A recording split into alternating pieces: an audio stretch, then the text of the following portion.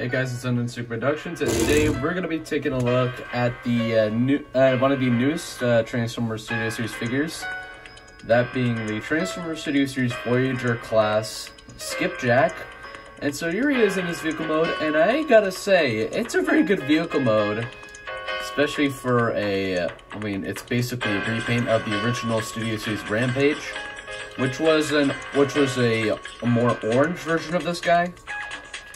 And I gotta say, I still think the yellow version is vastly superior compared to this. And the cab is done in a nice, pretty metallic blue.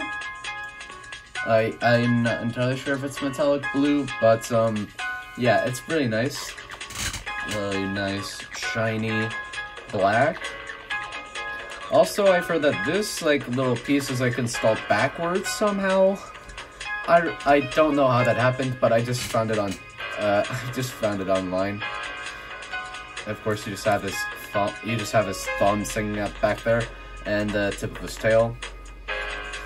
And without further ado, let's get this guy transformed into combined mode.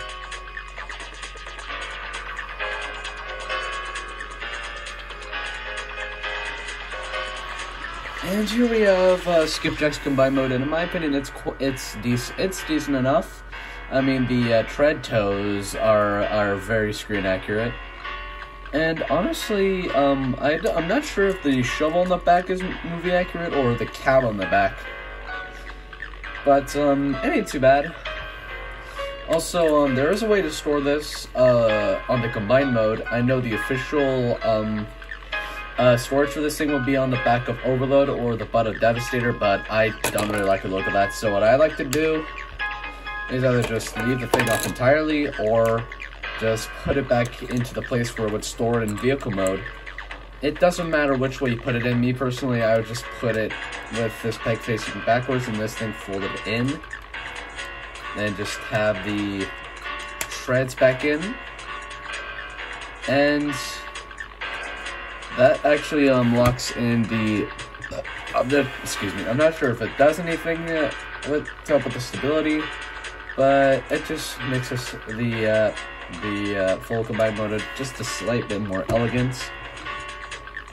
And I'll bring out the rest of the combined mode parts. Just for a little size comparison, I just bought my thermos. There's Scavenger, Hightower, Scrapper, Rolling, Mixmaster, and the tiniest guy, Scrap Metal. So yeah, he's one of the larger of the 6 that I have. Also, Long Haul is coming from me from BigBadToyStore.com. And I don't have Overload just yet, but I am going to get him eventually.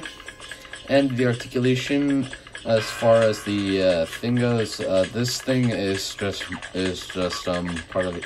Just allows Overload to slide in. The ankle is on a ratchet pivot, and there's a double hinge here. Tries you to extend the ankle, and also allows the foot to move up and down. Also, there's a VHS in there, Visible Head Syndrome. Anyway. Also, for anyone wondering, and no, I'm not getting the red Rampage.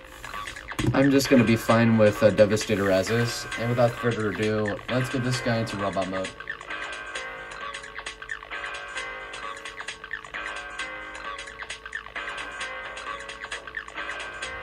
And here we have Skipjack in his robot mode, and he looks pretty dang good. Okay, I just bumped the camera. Yep, hey, focus, camera, focus!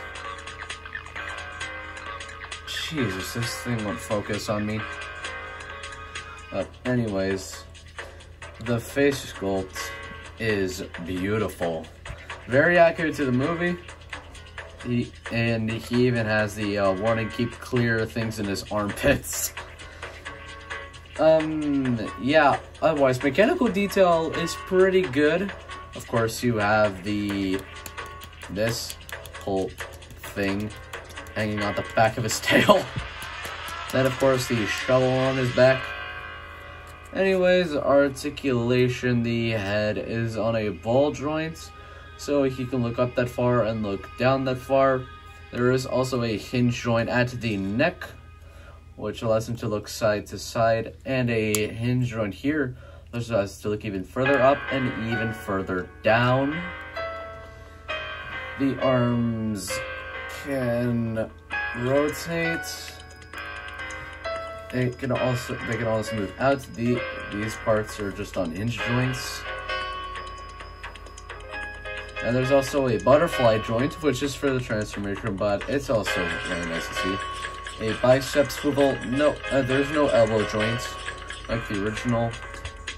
There is a hinge joint at the two thumbs, and both the top figures have a hinge joint at the base and a hinge joint at the end. Also, he has a ratcheted waist swivel, which is nice to see. He also has, I guess you could consider this an ab crunch, and an arcing back. He also gets a bend at the tail, and a transformation joint at that. And he is a very good figure in my opinion.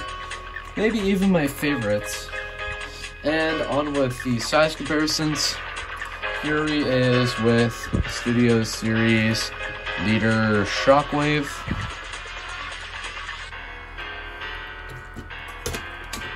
Here he is with the NECA Godzilla.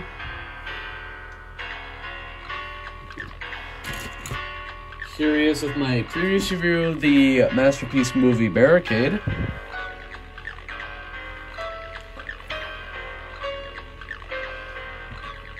And last but not least, here he is with all of the Studio Series Constructicons that I have as of right now.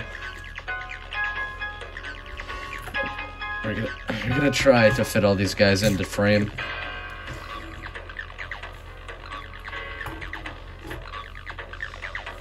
There's Hightower, the little guy, Leader, and the big boy in the corner. It's hard for him to stand now. And there you have that. Okay, put all of these guys back.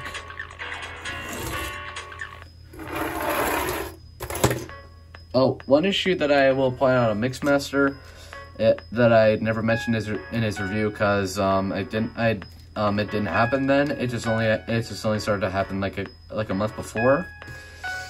This shoulder joint became loosened up over time.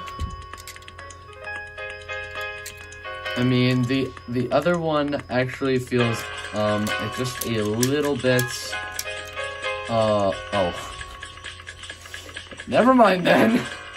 But yeah, yeah, this shoulder is definitely loosened up a little bit. The other shoulder, however, is actually just fine. Never mind that, never mind. Anyways, now on to the package. As far as the box goes, you get your image of Skipjack, level 67, Studio Series Constructicon Skipjack, Transformers Revenge of the Fallen, officially the Essence Hasbro's product. On the side of the box, you have Devastator, of course, authentic Transformers. On the side of the box, you got 67 Studio Series Skipjack, 5 different languages of Voyager class. On the top of the box, Transformers Revenge of the Fallen. On the bottom, use the stuff and barcodes. On the back, you get your product shots, Transformers in 22 steps, Pyramid Desert Battle, Constructicon Skipjack, backdrop included, I don't care. And, okay, some final thoughts on this figure. I think the painting on this figure is really well done. The sculpting is also very, very good. I also forgot to mention the hydraulics in the vehicle mode can actually detach and act as his pistols, as seen in the movie.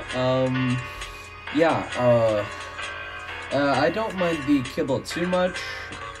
I know that this part right here may bother some people, but it won't really bother me right now. Also, these the treads, you can position them however you want, because there's like 3-inch joints, 3 segments, and posability on this guy is not too bad by any means. And yeah, I would recommend picking this guy up, especially if you want a more movie accurate figure of Rampage, and that combined to Devastator. And that is pretty much it for this review, and as always, I'll see you next time. Peace out.